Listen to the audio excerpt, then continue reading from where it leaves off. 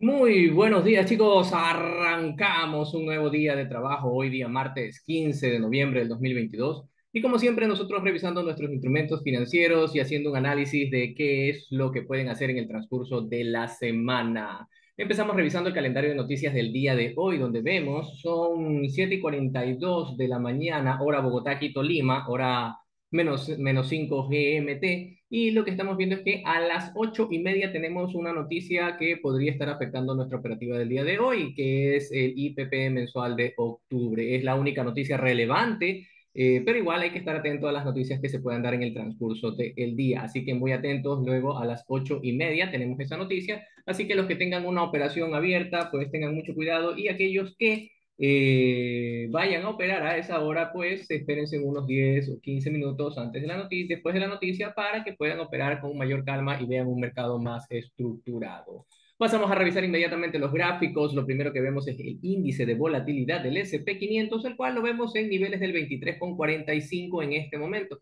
Arrancamos un día relativamente tranquilo, arrancamos una semana relativamente tranquilo, donde los mercados pues no hay mucha volatilidad en este momento. Vamos a revisar el SP500 que está rondando los 4.000 puntos. Vemos que después de haber roto esta resistencia y actualmente convertirla en soporte, el precio el día de ayer, día lunes, y tuvo un día negativo, pero no lo hace sin romper el mínimo del día viernes, por lo cual pues la tendencia se queda un poquito estancada. Parece que los vendedores no tienen suficiente fortaleza, y lo que podemos dar lectura en este momento es que el precio, después de haber hecho esta ruptura, esto vendría a ser un retroceso. Hay que ver cómo termina el día de hoy. Miren que el precio todavía no rompe el máximo del día de ayer. Eso hay que validarlo, ya que si el precio llegase a romper el máximo del día de ayer, pues muy probablemente va a estar buscando la zona de los 4.100 puntos, que es el siguiente nivel que vendría. Y más bien es la intención a llegar en el transcurso de los siguientes días. Caso contrario, si el precio no llega a romper el máximo del día de ayer, y lo que veríamos es un retroceso, sino que simplemente esto es un impulso alcista, el precio vendría primero a testear la zona de los 3.926 puntos, y ahí habría que estar muy atentos a ver si el precio rompe este nivel, donde, bueno, lo primero que puede hacer es venir a testearlo y continuar con el movimiento alcista, o la segunda posibilidad, la otra posibilidad es que el precio rompa ese nivel, lo sostenga por debajo, ya lo convierte en resistencia, el soporte actual lo convierte en resistencia, y su intención sería continuar con el movimiento bajista que ya viene marcado desde principios de este año. Entonces, muy atentos a lo que pueda ocurrir en el transcurso del día. Por lo pronto, seguimos con una tendencia alcista en este momento, con la intención de llegar probablemente a los 4.100 puntos en el caso del SP500. Vamos a revisar ahora el petróleo.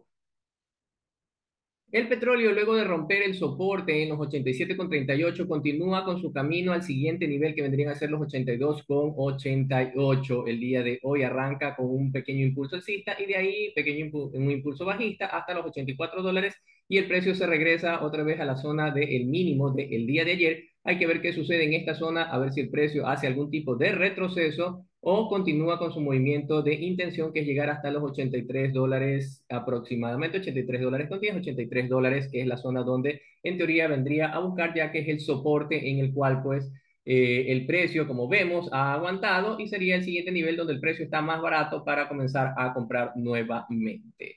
Ok, pasamos a revisar ahora el oro, que sigue en una tendencia alcista. El día de ayer continuó alcista el oro, con la intención que nosotros habíamos hablado, que es de llegar hasta los 1.796 puntos, casi ya 1.800 puntos sería la intención del precio. El precio continúa alcista. Aquí el día de hoy llegó hasta los 1.788, y aquí hace un pequeño retroceso bajista. Puede ser que tengamos algún tipo de retroceso, el cual puede llegar incluso a zonas del mínimo del día de ayer de los 1.756, o probablemente hasta los niveles de los 1.766, para continuar, tomar un pequeño respiro, tomar fuerzas, tomar un pequeño retroceso y continuar con el impulso alcista. O si, como vemos, aquí tenemos un máximo donde el precio comenzó a bajar, puede ser que aquí haya vendedores que hagan que el precio retroceda un poco, y si tienen la fortaleza suficiente podrían llegar a alcanzar los 1.741 puntos, donde está el soporte, para tomar otra vez fuerza alcista, o evaluar pues si el precio continúa cayendo o haría un impulso alcista.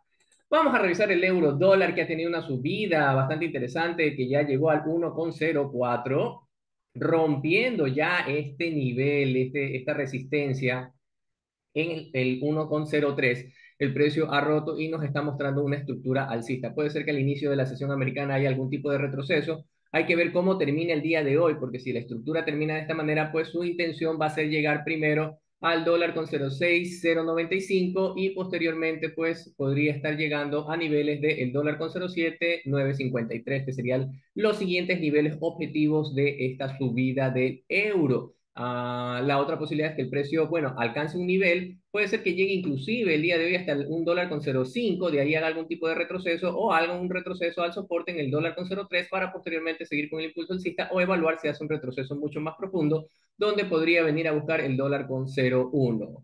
Ahora vamos a ver a los que les gustan las actividades extremas. El Bitcoin está luchando por nuevamente posicionarse por encima de los 17.500 puntos. Vemos que el precio luego del fuerte impulso bajista, de las grandes ventas que sucedieron, luego de la caída mejor dicho, de la quiebra del broker del FTX, sí, hubo un fuerte movimiento bajista, el cual puede representar más que nada es una sacudida de participantes del mercado, ya que el precio del Bitcoin ya ha alcanzado ya casi el 80% de una caída. Lo que normalmente suele hacer el Bitcoin es caer un 80%, luego pasar por un largo proceso de acumulación y de ahí pues posteriormente un movimiento fuerte de subida. Es lo que hace la manipulación normalmente, juega con nuestra paciencia, así que las personas que están en Bitcoin tengan mucha, pero mucha paciencia.